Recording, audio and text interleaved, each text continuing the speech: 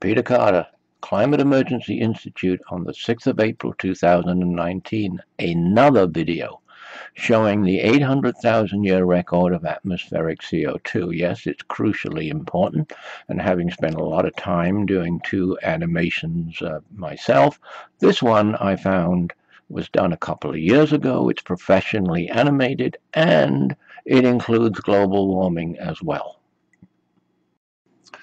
Unfortunately, on the YouTube, the large captions gets in the way of the scientific information. So I've downloaded it without the captions and inserted some text for the time frames.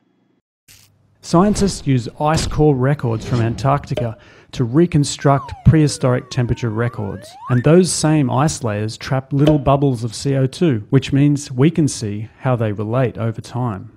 Temperature and CO2 have fluctuated together through ice ages and warm periods, called interglacials. Slow changes in the Earth's orbit around the Sun initiated the ice ages. CO2 was a natural amplifier, causing the global climate to warm and cool through each cycle.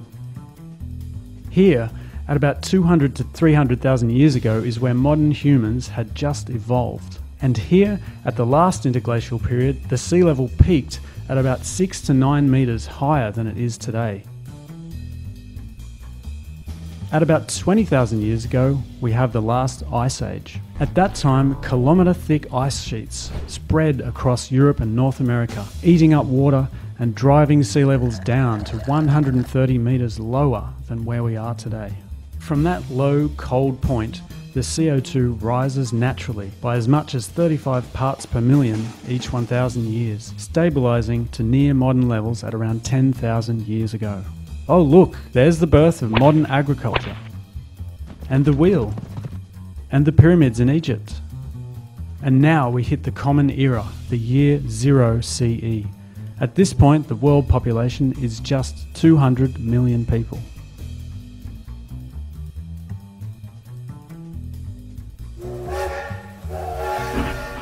And here's where scientists first demonstrate the greenhouse effect of carbon dioxide, way back in 1861. It would take until 1938 for scientists to show the Earth was warming and propose that CO2 was the cause. Here's where we are now.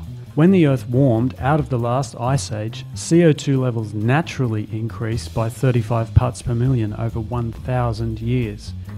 Humans have caused CO2 to rise by this amount in just the last 17 years. Our current temperature is about 1 degree Celsius above pre-industrial levels. This might not sound like much, but the last time our climate was that warm was the last interglacial period, when sea levels were 6 to 9 metres higher, enough to creep into cities like New York, Manila, Brisbane, and flood Bangkok, Miami, Amsterdam, and many more.